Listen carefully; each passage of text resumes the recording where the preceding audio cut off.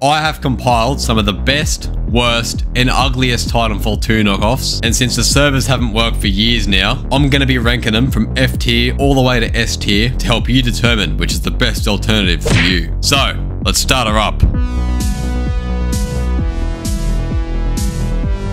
Righto.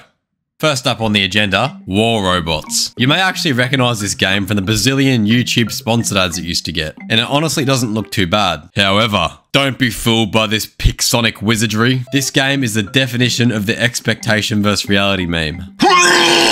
AKA, it's complete fucking dog shit. First and foremost, you can't even fucking look up and down in the game, which is just so weird. The movement mechanics also feel more clunky than the DSi XL, and overall, it just looks like shit.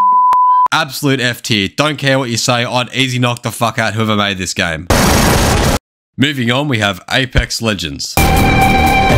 So just to some of you out there, I am well aware that Apex is made by the same creators. And you know, I do enjoy it. It is a pretty decent alternative. It's got the same guns, same gadgets, all that jizz jazz, but there is one tiny problem. Titanfall 3 was sacrificed in order for Apex to exist, which is pretty much the equivalent of sacrificing World Peace for 10 bucks. So I can't do it. I can't give it any higher than what it deserves. F tier.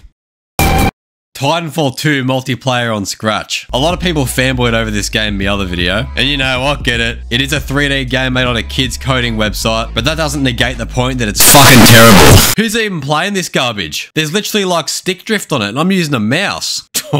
It also has possibly the shittest graphics I've ever seen in a 3D game. I don't care how impressive it is, it still sucks. It's only going in D tier because it's better than War Robots. Righto, moving on to the C tier. This is where things get better. First up, Hawkins. Hawkins is a story mode mech game that does actually feel pretty similar to being in a Titan. The first campaign mission is awfully similar to the start of the Titanfall 2 campaign. New pilot detected. Although it does have this super creepy schizophrenic voice that shows up every now and then. Maybe that's just me. Is it just me?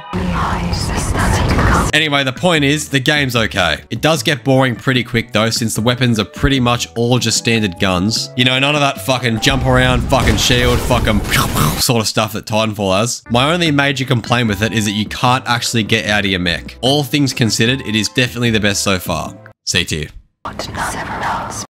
GTTOD. Get to the Orange Door is a movement shooter directly inspired by Titanfall 2. It has very similar mechanics like wall running, double jump, and slide jumping. What it doesn't have similar is the graphics. Oh my The game looks like some sort of neon synthwave edit sort of thing. You know, like something you'd see in an old Leafy intro.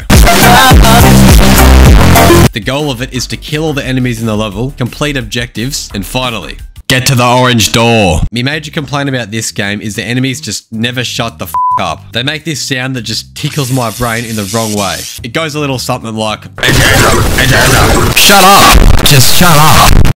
Opposite to Hawken, my second main complaint is that there is no Titans. But if you're a fan of the Titanfall movement, couldn't recommend it more. C tier.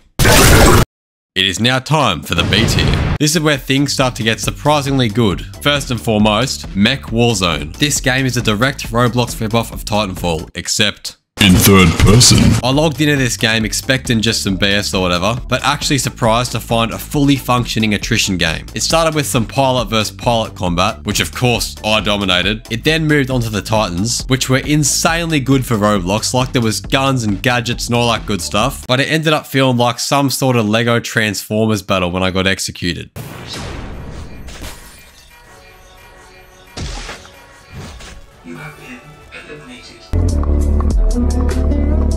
I don't know, mate, something about it just looked off. But then, you wouldn't fucking believe this. There was an epilogue phase, like an actual Titanfall with the dropship and everything.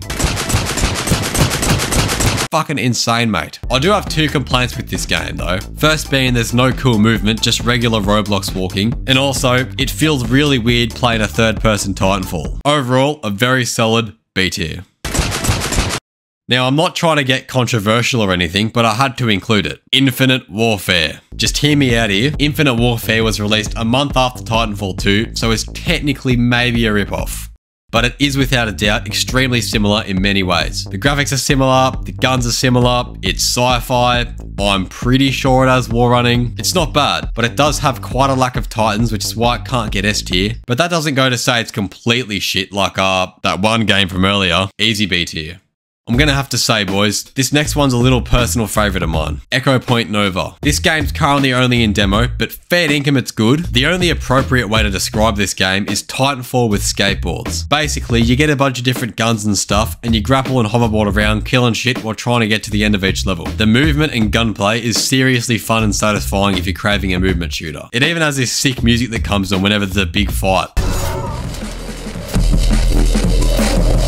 Overall, this game isn't overly similar to Titanfall besides the movement and gunplay. It's also only a demo still, so I can't give my full review yet. So you know what?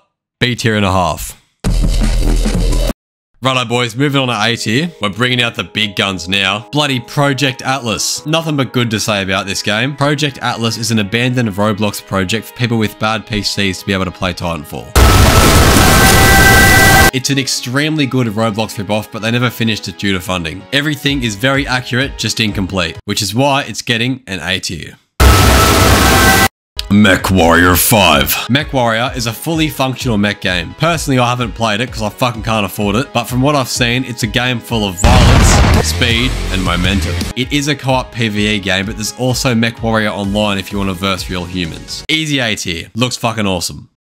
Righto, gents. Here we have it. The S tier. There's only one game in this, one game that puts the rest to absolute shame, one game that will finally satisfy your inner pilot, one game that will restore peace between random Redditors online and the EA development team, and that one game is Infinity Ops. Fucking Infinity Ops is a proper game. It's on the phone, which is the only downside, but otherwise it's a full FPS ripoff of Titanfall. We got Titans, guns, and Titan guns. And you wouldn't believe it, but working multiplayer servers. It doesn't have war running, but it sure makes up for it with those working servers, I'll tell you that much. Never thought I'd like an App Store phone game this much, but credit where it's due, mate. Infinity Ops deserves a big fat S tier.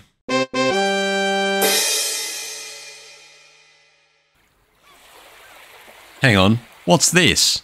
Minecraft Titanfall? This is my own game I assembled with a bunch of mods from the last video. It's very cool and very good. Mate, it's my own game. How am I not gonna put it anywhere but above S tier? By the way, about 10 quadrillion of you wanted to play it, so I've dropped a link to download it all in the description of this video. Hang on a second. Just real quick before I go, I recently got monetized on YouTube, and YouTube basically has this feature where if the video isn't at least 8 minutes long, it gets really crappy ads. I think you can see where I'm going with this. So I need to stretch this video out by another 18 seconds, and that's exactly what I've just done. Anyway, till next time.